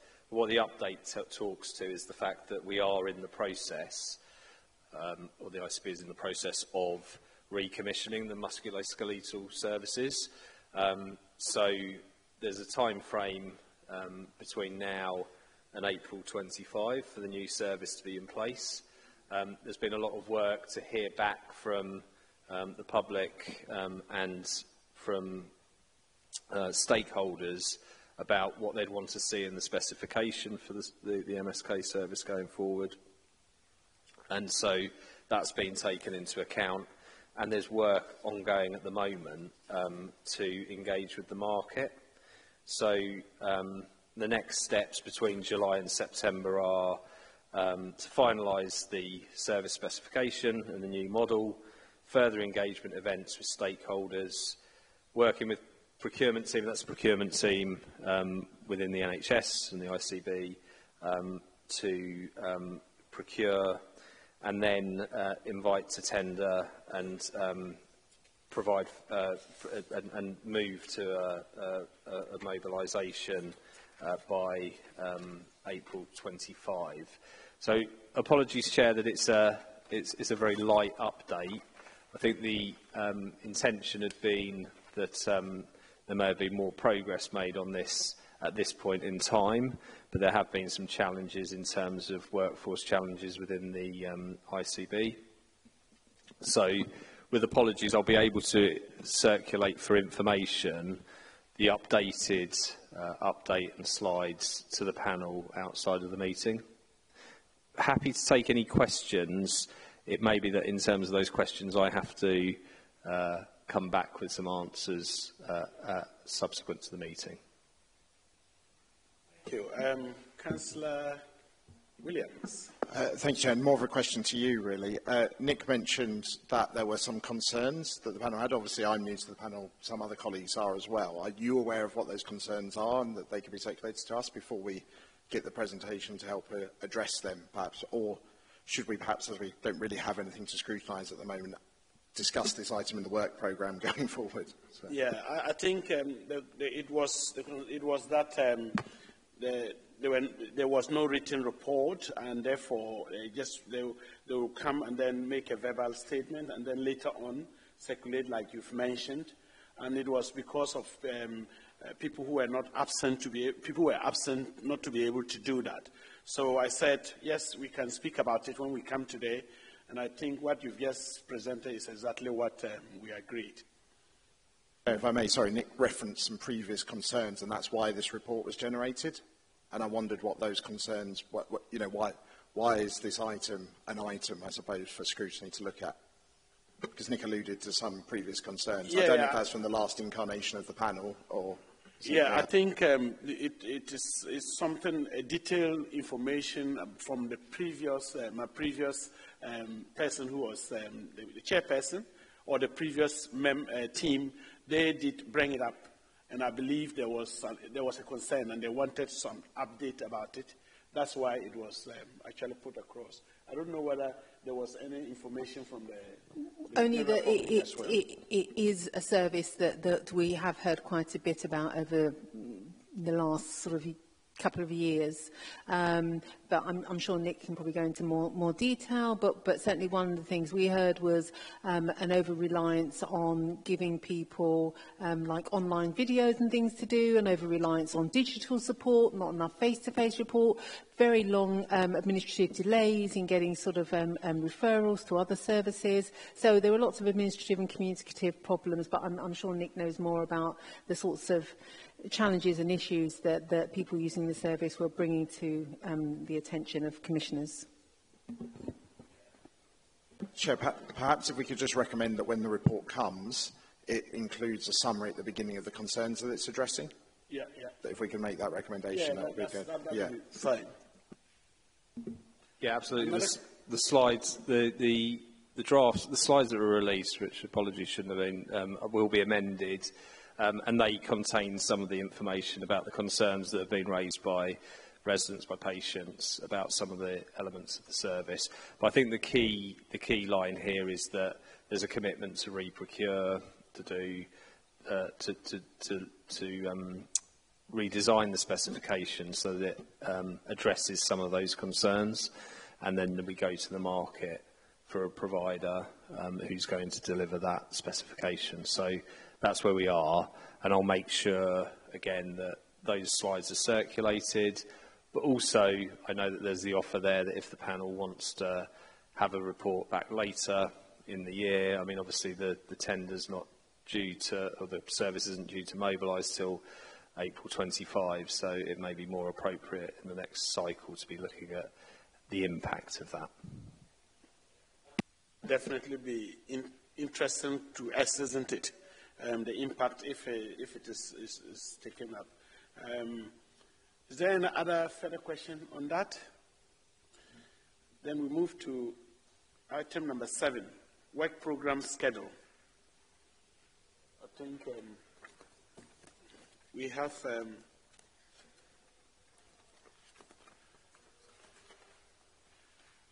I think as Councillor Olagwemi pointed out, it's not housing and neighbourhood scrutiny panel, so let's correct that before members are to note the 2024-2025 work program items and agree the scope. Has anybody got anything to say on this? Yeah. Sorry, me again, Chair. I just, one thing I would ask is, can we, where possible, avoid 3-letter acronyms, because members of the public watch this. So I assume QEH, for example, is the Queen Elizabeth Hospital. On the CQC update there that's coming, and MSK, we might know that's musculoskeletal, but not everyone will, so I think it would be helpful if we avoided acronyms when these public...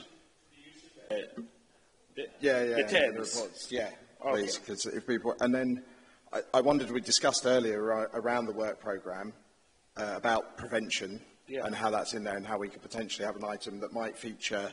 I know some residents of mine have had mixed experience with Live Well, so it would be good to hear from Live Well as that key preventative front door. So perhaps we could fit that into a kind of prevention session, as it were, that I don't really see somewhere being covered in this work programme at the moment. Yeah, what do members think about that? Yes, that's fine, that's noted. And Councillor Olubeni. I'm just very conscious that the agenda here is very, very packed.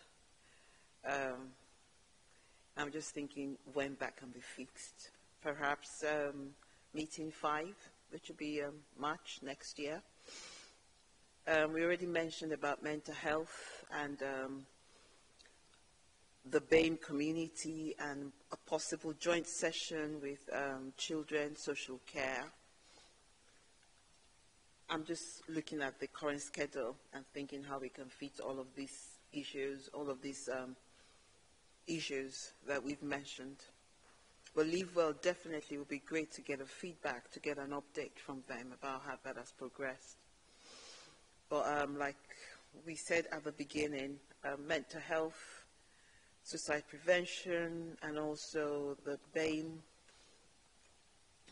disproportionate representation in mental health services, and of course what Councillor Loliver mentioned, it was actually Councillor Morrow that mentioned it about mortality rate for the BAME community. That's another topic. So just taking a look at all of these extra things we've mentioned, how are we going to squeeze them in?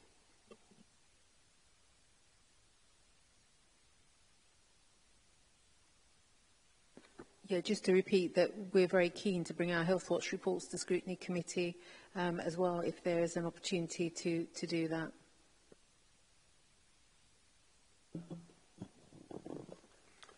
Thank you, Chair. Yeah, I would like to hear the Health Watch report and the mental health things that we were talking about earlier. I suppose the difficult thing is if you make everything a priority, then nothing is a priority. So I'm going to go ahead and nominate things that should be taken out to make room for that. And so Health Ambassadors Programme and review vaccination rates. in my view. And it's not because I don't think they're worthy pieces of work, it's because I think the other things should be made the priority.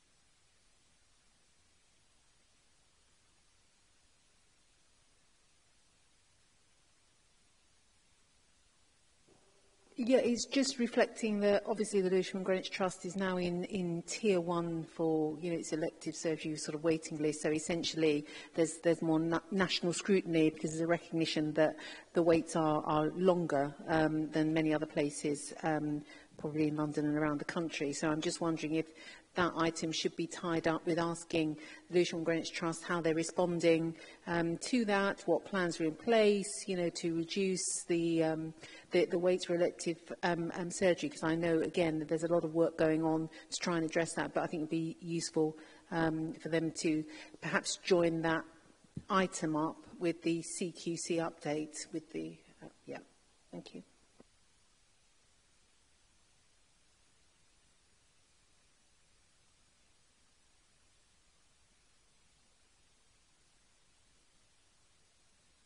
We can have the suggestions, the topics that we are speaking of, but it has to be agreed by the chief executive. So it's all right for us to list them, and then it's also all right to say these are priority ones, and then we can see the possibility of accepting. There's no guarantees, but then at least the team has raised them up as priority.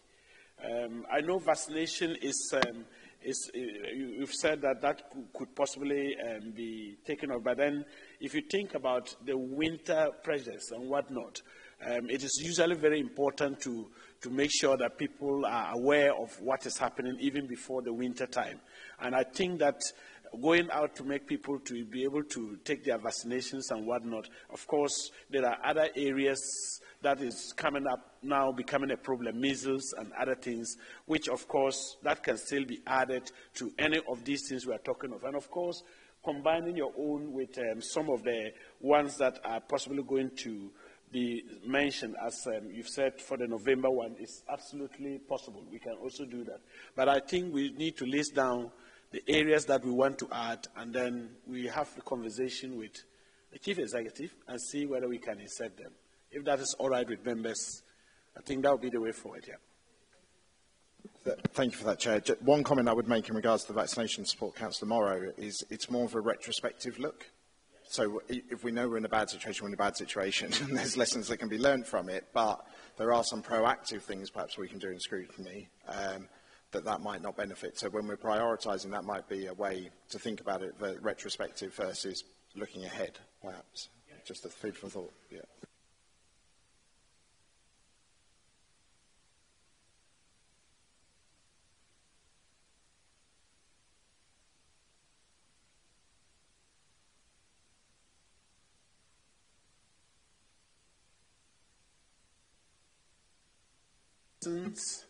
Yeah. Just on the procedure, Chair, I wasn't aware that scrutiny panels are told what they can and can't scrutinise. You were saying something, right? Can you just answer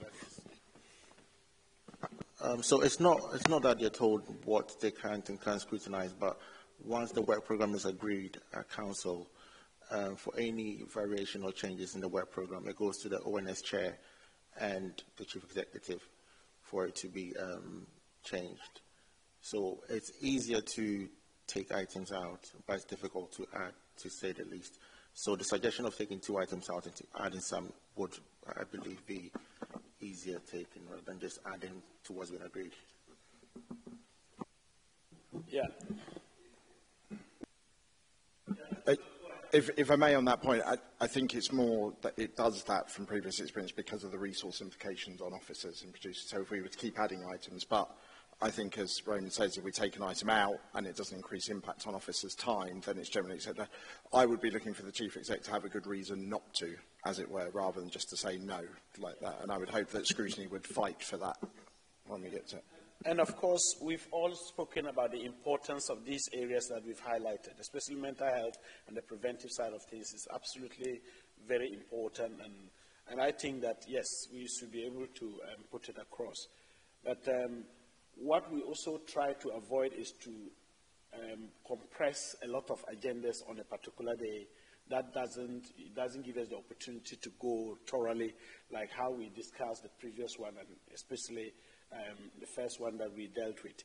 It's important that if we bring anything here, we're able to exhaust it to the best of our capability. So yes, we will look at all that. But I think it's important that we highlight those priority areas and let the Chief Executive know.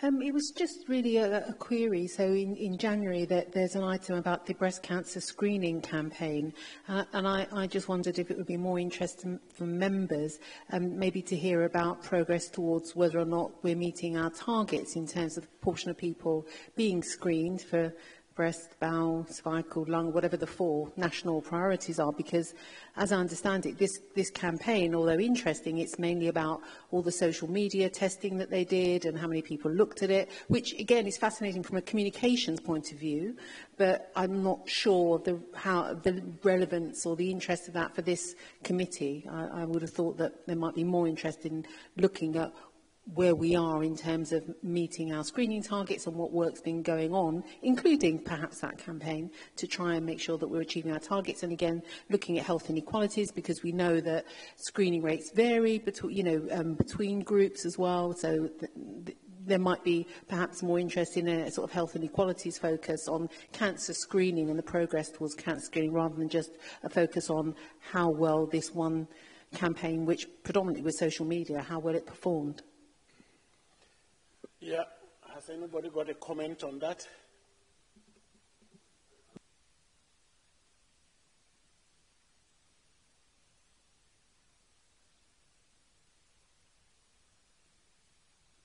Of the aspect of actually possibly even involving the residents in this area, because they are the people who are going through what we call the screening. Are they actually doing it?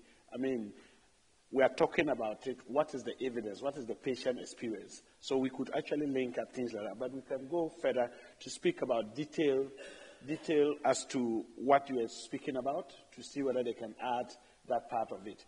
But I think it's a great thing to be able to push, because we've been speaking about preventive. I mean, when I was mayor, the first thing that I did was whoever entered here for their citizenship, they got the message that you must screen for your breasts. You must, or the schools, when I go to schools and the rest, parents and whatnot, I mentioned these things. It is very, very important to remind people about, because the GPs do right, but people just ignore. And it's not just these are obligatory and statutory kind of things that needs to be done. And I believe that if we get a detailed information about it, that would be fantastic. Your hand was up, yes. It would be very helpful to know the reason why this was put in the first place.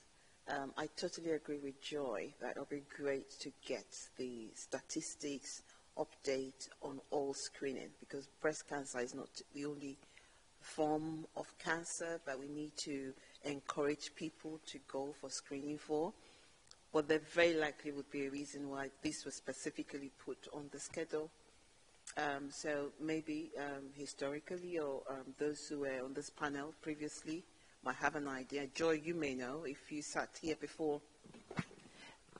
Now, again, I don't know, but as I understand it, the reason why I think this campaign was of interest is because they were using some new techniques. So they were using some new behavioural techniques to test different images, to test different messages on social media, and test different ways of getting engagement online. And they also tried to link that up with increasing capacity for screening as well. So I think they were using some sort of new ideas, communications ideas. So it's using communications in a different way to test out if things were working in terms of the communication, it's rather than the screening. So yeah. Chair, sorry. Okay, that makes a lot of sense, but I totally agree with you that instead of just doing one type of cancer, if we can get the data for the other forms of cancer, why not? And we Can I just add to that it Yes. should be prostate as well? That's what I was just going to mention, because to the ladies is the breast, to the men is prostate. And of course, and when you get to 40 plus, there's definitely that, that is something that you, and of course, we are the most stubborn ones as well when it comes to the men as well, because we just don't go. We get the letters and we don't go. I think the women are doing much better when it comes to breast screening and the rest. So definitely, why don't we just add that and add the data as you mentioned? So it is, and of course, you just mentioned why it was, some of these things we inherited it and they agreed and we looked at it, we reviewed, and they did mention the rationale why they put it in. So we can add some topics to it, but then it will still be able, they'll be able to at least tell us details of what is happening about that. So that is also another point to note. That when you put percentages, that you put figures by the side of it. So I'm not very good at working percentages out, but if you've got the figure. Yes. Okay, yeah, that's right. If you look at item 7, please note that the QEH update will be an in-depth review. The item will be moved on an appropriate meeting of a panel after discussing with relevant officers. Any panel member who would like to be part of this tax and finish group should kindly let me know. So this is an area of tax, a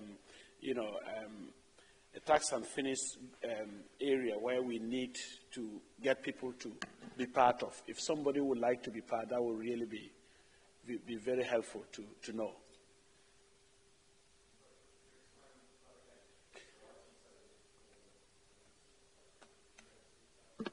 Yeah, so the part that is, please note that QEH update will be an in-depth review.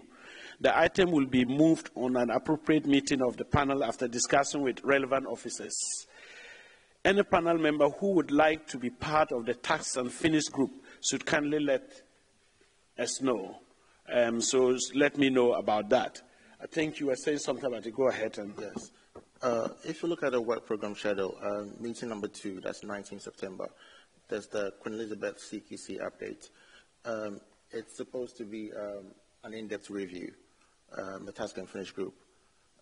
So it was suggested to be an update report, but it was changed back to a task and finish group.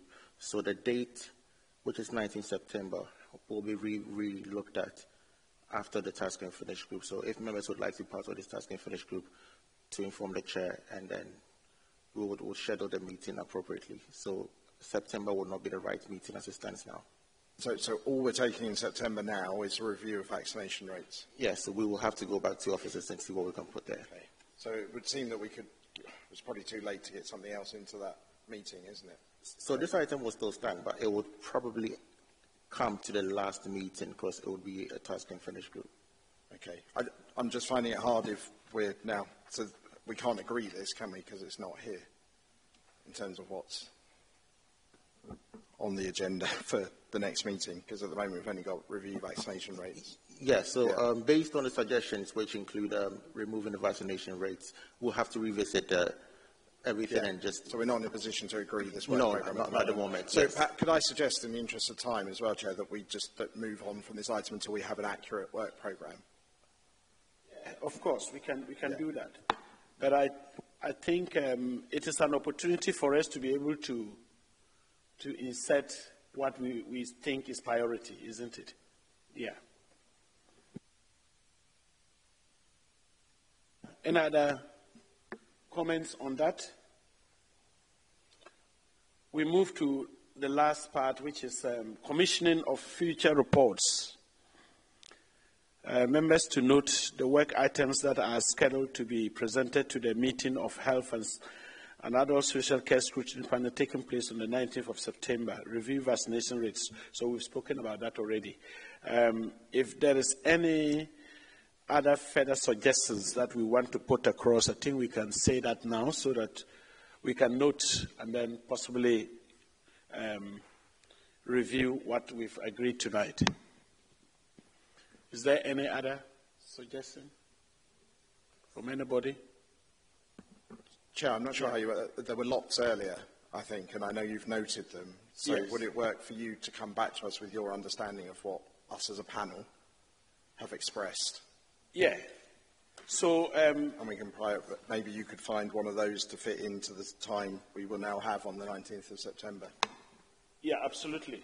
So I think the one that we're speaking, the first one was about mental health. And with the mental health, I think when you spoke about the black and ethnic minority part of it, it can still fall within one heading. But then they can speak about that, which is a great one. And of course, with the adult side of mental health as well. So it will be mental health, and then we look at that. I think that's one area that we all spoke about and said it was priority. Yes? Well, could I make a plea again if we're going to have a scrutiny item that's about the financial decisions made in terms of the spending of health service budgets? So the priorities as revealed by the spending decisions.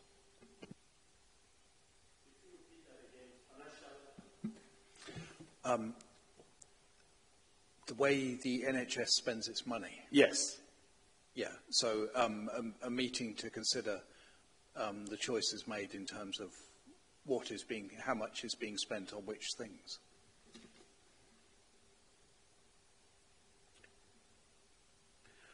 Are we all happy to add that? Because that's also another important one to note, isn't it? So that is another one to think about. We've got mental health as well. I think there was one that... So in summary, it was the preventative session, so that might be having live well and how we look at that. So, pardon me? Yeah, well, we can ask. So, yeah. But, yeah, well, we can strive, right? So, I think, yeah. So, yeah, if we could have someone like Live Well in, or who, you know, the cabinet lead identifies as key players, as it were, within that prevention strategy, that would be good. Thank you. Yeah, okay. All right. Yeah, go ahead.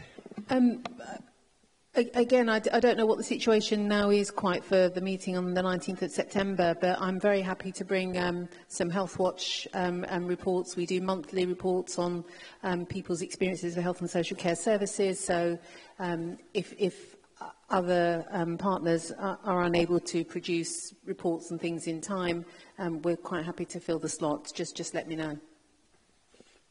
Yeah, I think we did say that the update for CQC, if we are able to bring the patient experience part of it, so that can link up very well there. So you could note that.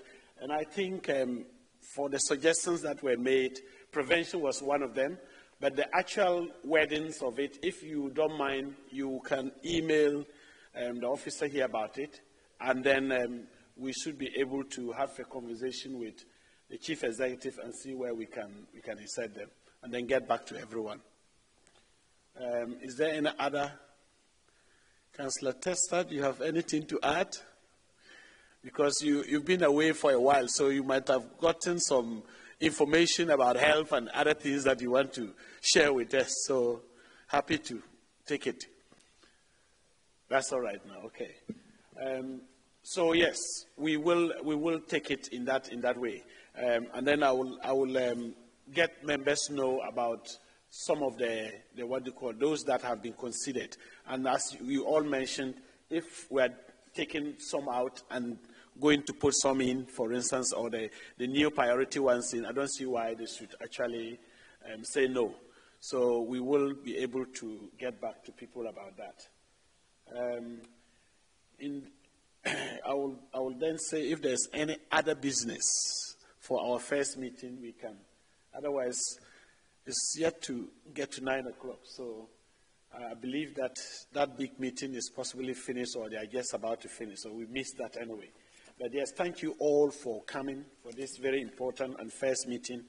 And definitely feel free to always even send a message, email, if there's a concern on anything about health, and especially with Health Watch, we are happy to take that as well, so that we'll be able to make sure we are not only saying what we come here to do, but our patients' experience is agreeing to the things that we say here. So thank you very much for coming.